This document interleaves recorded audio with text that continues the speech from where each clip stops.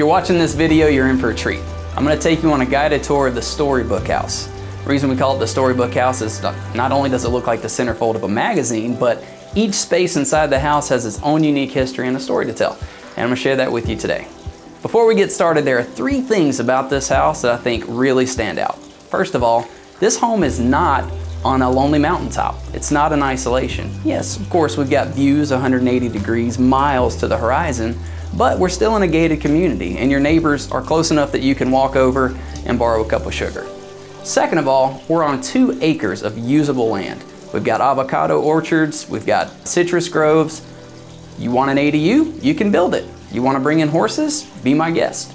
Third of all, the design and the quality inside this house are simply unmatched. You're not going to see this anywhere else in the world. So before we get going, why don't you take a quick look around and I'll see you inside.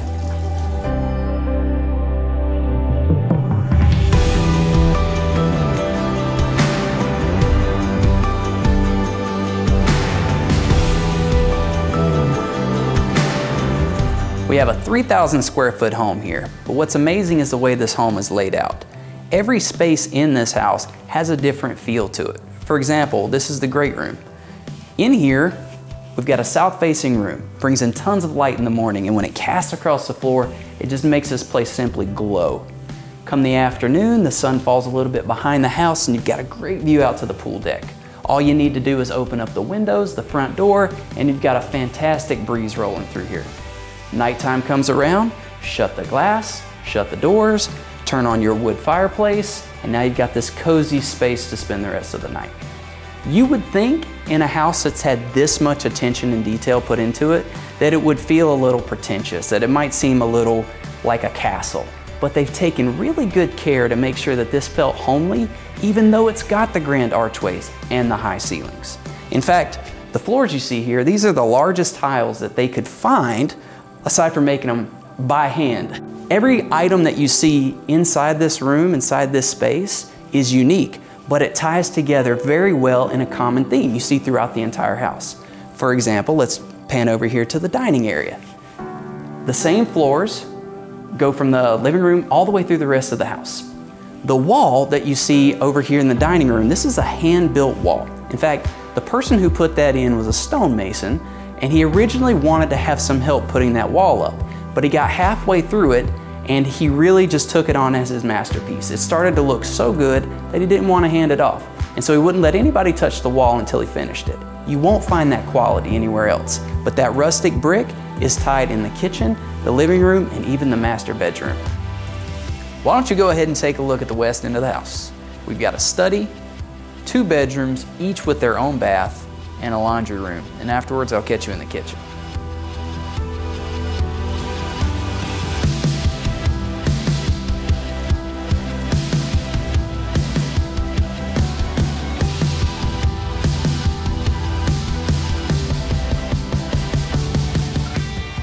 Welcome to the kitchen. This place has so much to unpack. It's gonna take a while to get through it all. Let's start with the elephant in the room. When I say elephant, I mean this massive centerpiece that's on the island here. You might not know it, but this is actually imported teak wood from India. This came in as a table, a very large table, and they had it cut down to size and then antiqued in shape so it would be the perfect island for this house. And over on this end, it hangs off a little bit, so we've got our bar stools right here so we can actually eat at the center island. We've got, of course, these wonderful Viking appliances in here, top of the line, state of the art.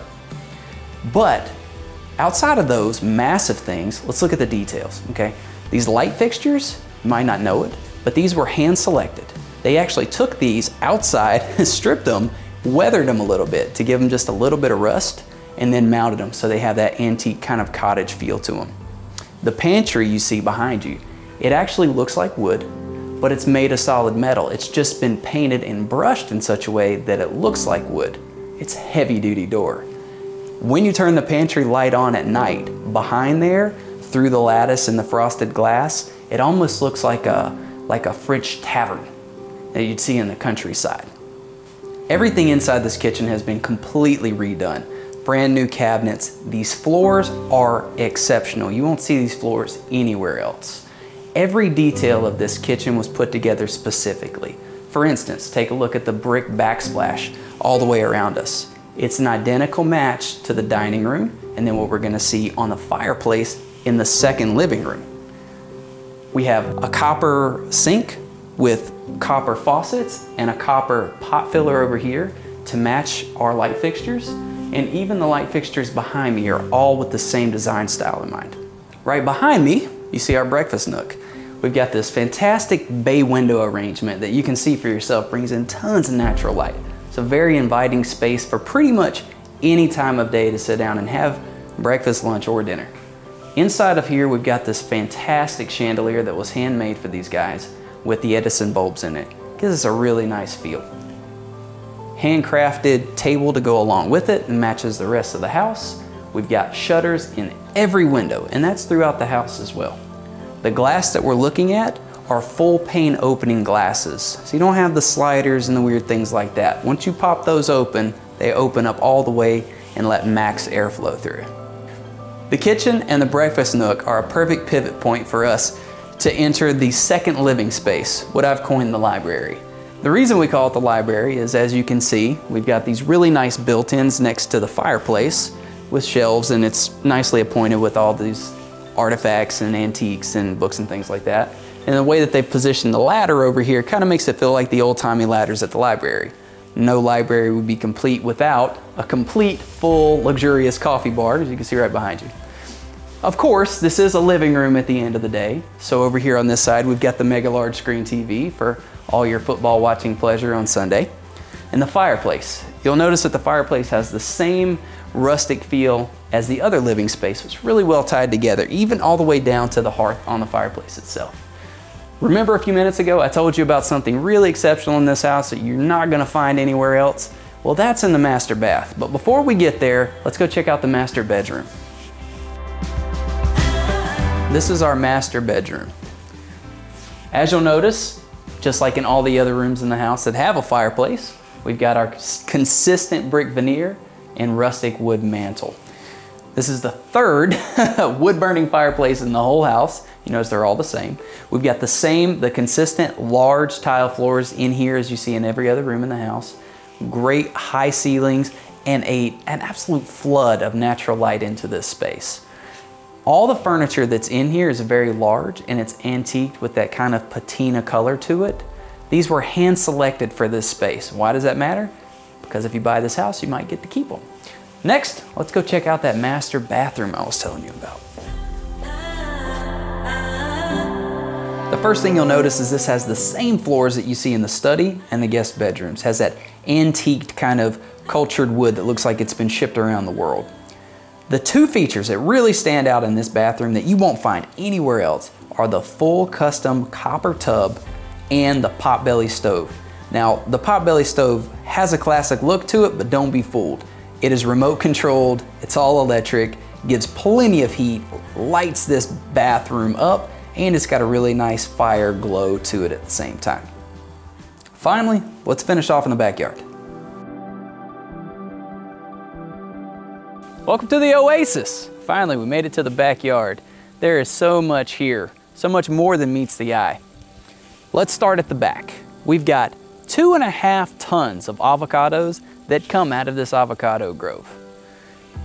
Coming down the hill from the avocados, down the hill, the super well appointed hill with all the natural California wildflowers on it, give a really nice backdrop for us. So we can make as much noise as we want back here. Creates a lot of privacy. We've got a built-in fire pit, stamped concrete all the way around, and a custom-built pool. What's great about this pool is it keeps itself warm year-round, aided by the solar water pool heaters right behind me on the roof. This pool gets to about 97 degrees in the summertime, so that's pretty much hot tub water if you want it that warm. Every inch of territory around the pool has either been grassed or covered with diamondias. It's a really great ground cover. It's better than AstroTurf. You never have to mow it, takes care of itself, just needs a little bit of water. It's fantastic. Over here, you see these awnings behind the house, these pergolas. These used to be made out of wood, but they got termites and the owners decided, we don't want that anymore. So they replaced it with solid iron. You'll never need to replace these in our lifetimes. In fact, you could lift a a car engine off the ground with one of these things. Every one of them is mounted with a hummingbird feeder, and the hummingbirds are crazy back here.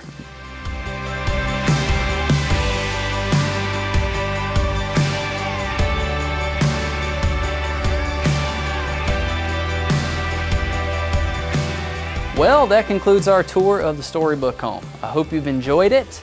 One last bit I'll leave you with before you go is this home comes with a fully paid off solar system, so the owners have never had an electric bill since they've lived here. Not bad, right?